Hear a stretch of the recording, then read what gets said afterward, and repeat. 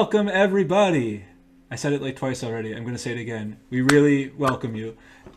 This is our final night of Hanukkah, and it's bittersweet, but made much sweeter by the amazing, amazing Ushpi's guest that we have welcomed for the night. Sarah Bunin Benor is with us tonight, and she is a wonderful, wonderful contributor to the Flow of Judaism Unbound podcast. One of the episodes that I get messages from listeners about like frequently, even though it came out a long time ago. People really, really love it. It is a pleasure to have you here, Sarah. Sarah Bunin Benor is a professor, a scholar of Jewish linguistics, of Jewish English. She is just an incredible leader in that field and has done work looking at everything from how newly Orthodox folks speak Hebrew and speak English. Mostly speak English. How people in summer camp contexts utilize Hebrew in interesting ways, and a wide variety of topics in between. And tonight we have a pretty sensational linguistic discussion to open up, a hot, controversial one to open up this time of year about Hanukkah. So Sarah Bunin Benor, it's great to have you. Thanks for being here. Well, thank you so much for inviting me. I am going to show some images, and I realize this presentation is really not meant for a podcast. So I hope it's not going to be broadcast with only the sound, because they would miss out on all the images. Because this is really video only. Yeah, this is really a presentation about images, because it's about writing. It's about diversity in Jewish English writing. And I'm going to start by asking the question, how should non-English words be written in Jewish English? And when I say non-English words, I mean mostly Hebrew words, but also some from other languages, especially Aramaic and Yiddish, and some from Ladino. And the question of how they should be written includes the question of how they should be spelled, like the Hanukkah, etc. question. But even before that question of spelling, there's a question of which alphabet should be used. And there are various combinations of the Hebrew and English alphabet that can be used in representations of Jewish English. You could write the Hebrew words in English letters, or the Yiddish words in English letters. An example of this is this tag that I found at a Jewish summer camp. It says, "Join the women of Tzevet Ramah for a safe and spiritual morning of davening, Torah, and learning," etc. And there's a bunch of Hebrew and some Yiddish words in here, and they're all written in English letters. And that's probably the most common way that American Jews represent Hebrew and Yiddish words in Jewish English, by using English letters. Another combination is English words in Hebrew letters. This is pretty rare, but it does happen in certain contexts. Here are some political examples. The kippah on the right says Trump, Pence, keep America great. And it's all written in Hebrew letters. And to balance that out, the button on the left says dump Trump. And these are all English words, but they're written in Hebrew letters. And the third combination is writing that combines elements of multiple scripts. Here's an example from a shirt from the Bronfman Youth Fellowship. It says Bronfman Youth Fellows, but it combines a few letters from Hebrew within the primarily English letters. And here is an example of a face mask that says kapara, which is like a slang Hebrew word for dear one. And you see that it's English letters, but the diacritics, the dots in the C and the P and the vowel signs underneath are from Hebrew. So it's a combination of English and Hebrew alphabets. And you also see this with the faux Hebrew lettering, where it's English letters, but they're designed to look a little bit like Hebrew letters. Now, what are the functions of these various combinations of scripts? Well, in my research, and I have a paper about this that's coming out in the Journal of Jewish Languages, which I edit. It's coming out in just a week or two. And I found that there are four primary functions of script mixing. And I'm going to talk about each of them and explain these words that I'm using. So first, translanguaging. Translanguaging is a linguistic term that means using multiple languages simultaneously without necessarily delineating between the languages. So some people will use one language in one context and another language in another context, but most people who are bilingual or have access to elements of multiple languages will mix them without regard to which language they're using at any given moment. And you see the use of Hebrew letters to represent English in contexts where bilinguals are writing. So here's a very interesting example. This is from a rabbi named Benjamin Safer, or Safer, who worked in a congregation in Jacksonville, Florida. From 1902 to 1933, we have his letters, his writings from that time. And here he wrote out entire sermons. This was a 21-page handwritten sermon, all in English, all written in Hebrew letters, using the writing conventions of Yiddish. So it says, the Feast of Tabernacles is called by the Hebrew, when, instead of when, it says, when he recites his festival prayers, Zman Simchosenu, the season of gladness. Okay, so he's using the writing conventions of Yiddish because that's what he's used to. This represents his bilingualism. Now, usually, it's not that common to have a full representation of English writing in Hebrew letters. More common is a representation of Ladino or Yiddish with some English words inserted. So this is an ad from a Ladino newspaper, and it is an ad for a renowned restaurant, a Sephardic restaurant. And you can see here 3 words that are in English, but written in Ladino orthography. It says uptown, east, and manager. You also see this with Yiddish. So here is an ad for Planters Hi-Hat Peanut Oil, and the words peanut oil are written in Hebrew letters, but it's not Yiddish, it's English. It's English written in Hebrew letters. Same with the sign on the left of your slide here. You have Strictly Kosher Chicken Market, and all of those are written in Hebrew letters. And again, it is English words, not Yiddish words. But then underneath that, it says, frisch geschochten jede Stunde, freshly butchered every hour. And so anyone who's walking by who knows any English or any Yiddish would be able to read this sign and determine what is sold in this market. And even if people don't know how to read, they can see from the beautiful pictures that they will be able to find poultry in this market. Here's a more contemporary version of this. This is a sign from the Catskills, where there are a lot of Orthodox Jews, especially in the summertime. And it says Hamisha Bakery. It says that in English letters. It also says that in Yiddish writing, but it doesn't say it in Yiddish, or does it?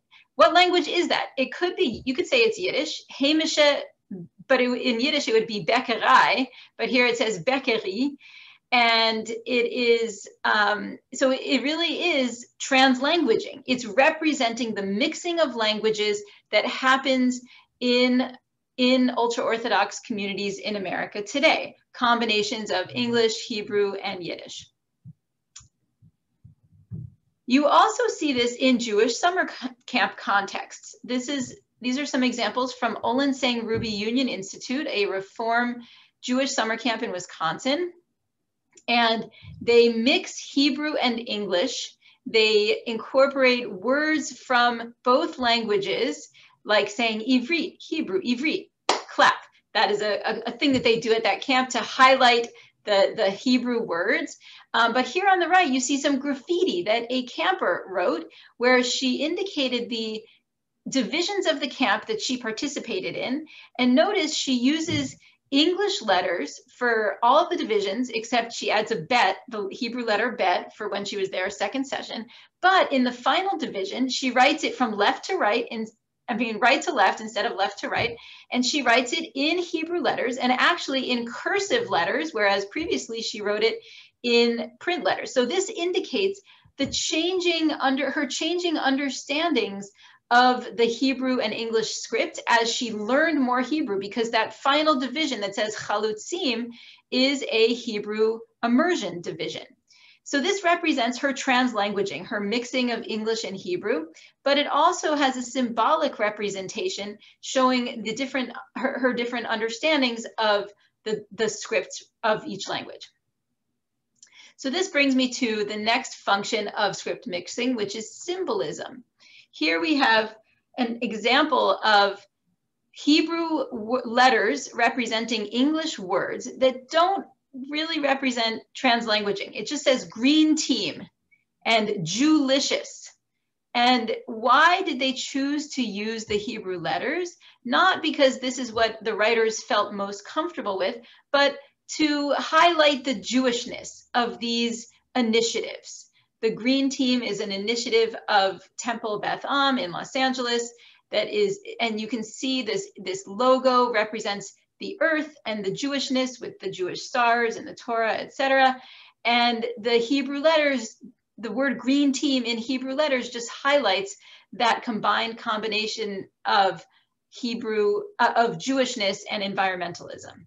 And with Jewlicious, you see the combination of the Jewishness of it in the name Jewlicious. It's like a Jewish outreach organization geared toward young adults in Los Angeles, but it also highlights it with the use of Hebrew letters. And of course, you get this with sports teams. Here you see Chicago White Sox, and then here you see on the left, San Francisco Giants, go Giants. Now on the right, someone who sees this shirt wouldn't know that it was a Chicago White Sox logo, probably, by just looking at it, because if they don't know Hebrew letters. But on the left, people would be able to understand that because it combines the scripts. But both of these, I would argue, use Hebrew script for symbolic purposes, not because people wouldn't be able to understand these if they were written in English letters. The audience here really is American Jews who have some understanding of the Hebrew script and can read those words. And you see, it's not just the names of the team, like Giants, but sometimes other words like go, in the case of this menorah. And of course, you get this at colleges as well. On the right, you have a mug that says Michigan. And on the left, it says, it's high tide at Bama Hillel, roll tide. Alabama, University of Alabama, roll tide is their logo, their catchphrase. And you see it's written in Hebrew letters there. Now, they didn't have to write it in Hebrew letters, but the use of Hebrew letters symbolically highlights the Jewishness of this campus organization. And of course, you get this in the political domain.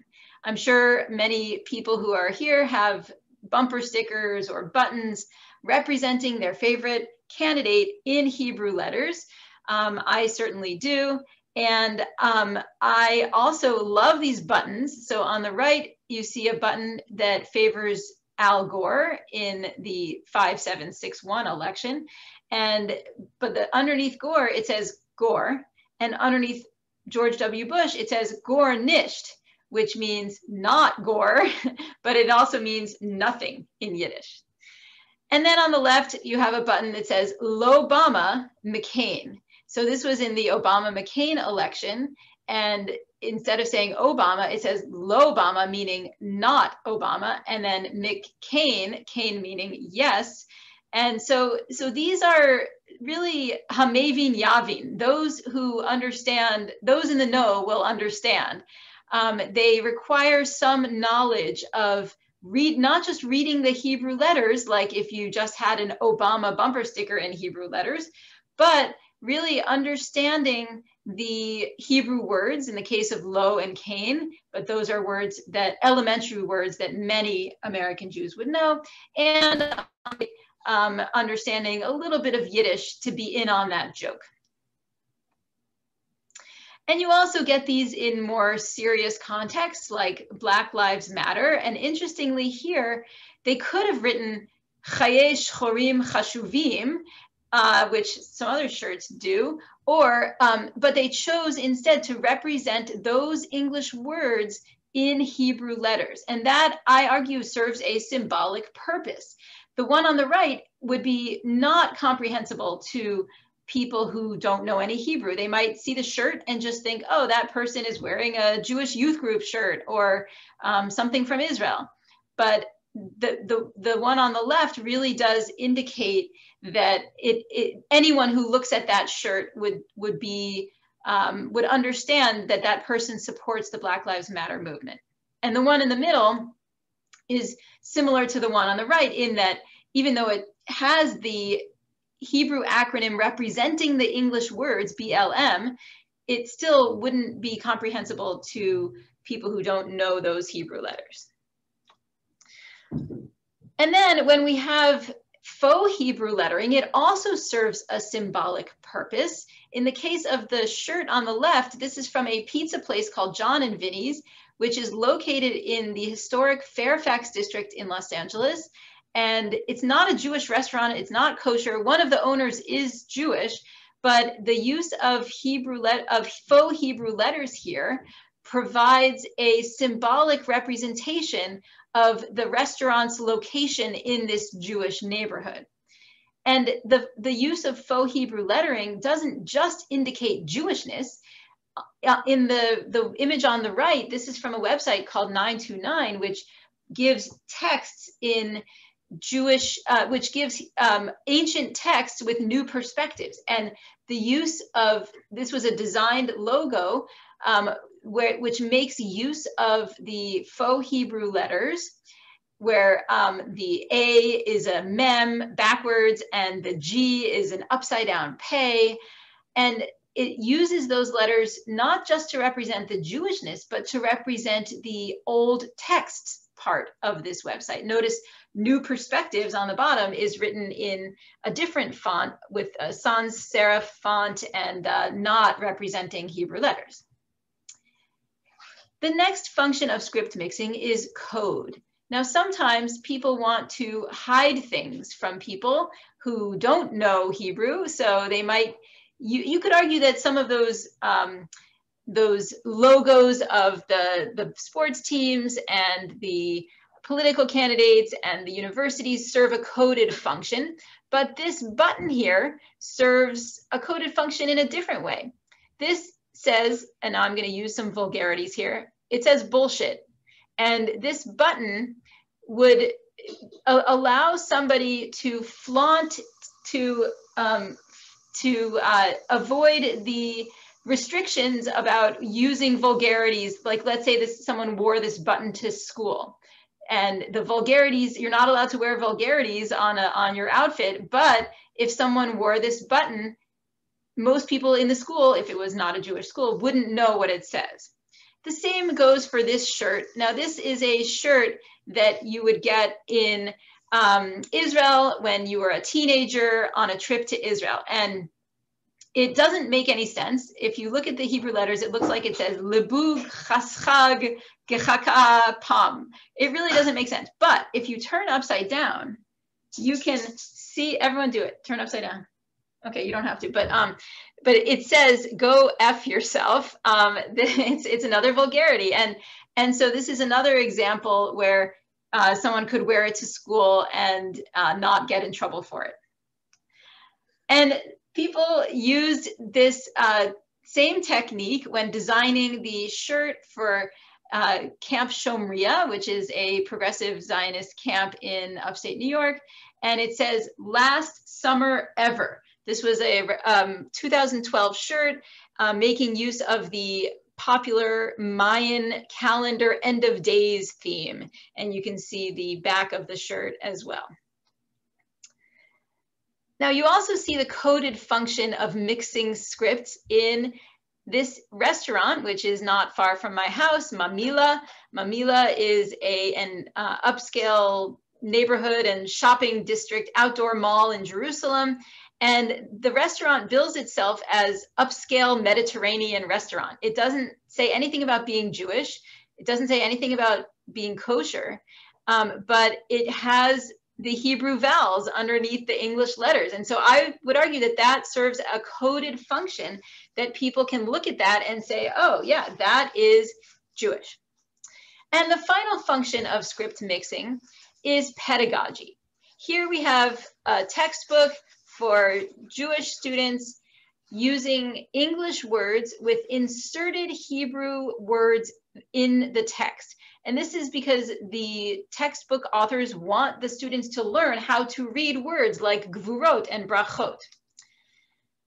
But you also get this in teaching Hebrew reading to people who aren't necessarily learning what the words mean. They're just learning how to decode Hebrew. Now, this was a curriculum from 1953 for Reform students. And you can see one image from inside the book. It says, "Get your popcorn here. There's a new letter," Mark said to himself.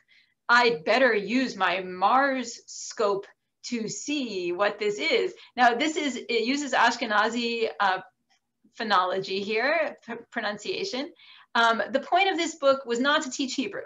It was to teach how to read Hebrew so that the students would be able to read the prayers.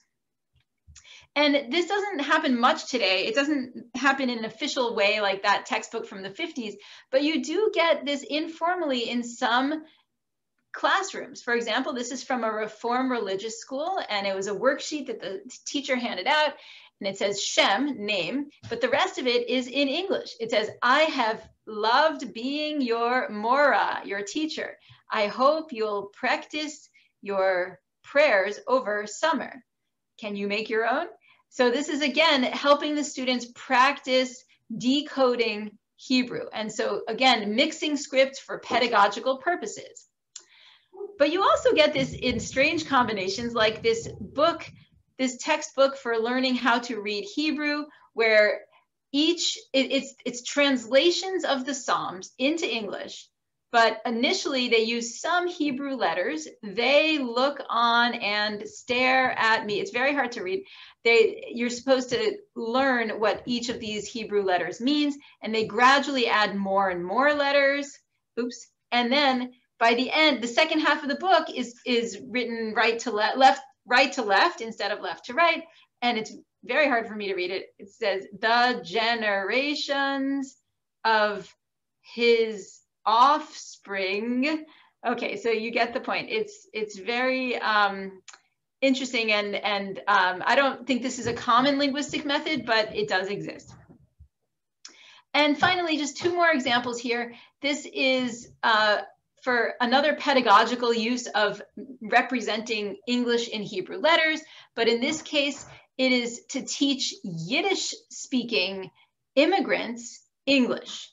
So each English word here is written in Hebrew letters. They say their house is old. And then it has a translation into Yiddish. Sie sagen, their Haus ist alt. And so this is from 1893. You get a similar thing in Ladino. This is a phrase book or a book for immigrants in America who are Ladino speakers. And you can see it's written in Rashi script, as it's called. It says, "Good day, sir. Good evening, madam." And so this is the same kind of thing. It's for Ladino speakers to learn some English. And it translates it into Yiddish here as well, in addition to being in Espanol on this side. So in conclusion, we see some diversity in reading ability among people in English-speaking countries. Some are fluent in Hebrew or Yiddish or Ladino. Others are monolingual in English, but have some knowledge of Hebrew letters and Hebrew words. And others can't read Hebrew letters at all. And this diversity leads to diversity in the use of Hebrew and English scripts in Jewish English. And the Hebrew letters serve as flexible signifiers. They bear different social meaning in different contexts. The use of Hebrew in representing the political buttons or the sports teams have a very different signification than the pedagogical materials, for example. And finally, the Hebrew alphabet is not the main medium for Jewish English writing as it was for most historical Jewish language varieties like Yiddish, Ladino, Judeo-Arabic, Judeo-Persian, etc. But as we see, it still serves important functions. And I'll just end with this beautiful image by Hillel Smith, who is here with us today. It says light, and it says Hanukkah. And so this is the letters, when they're turned backwards, are parts of both languages simultaneously. So thank you, Hillel, for creating that beautiful image. And with that, I will come back to you. Hello.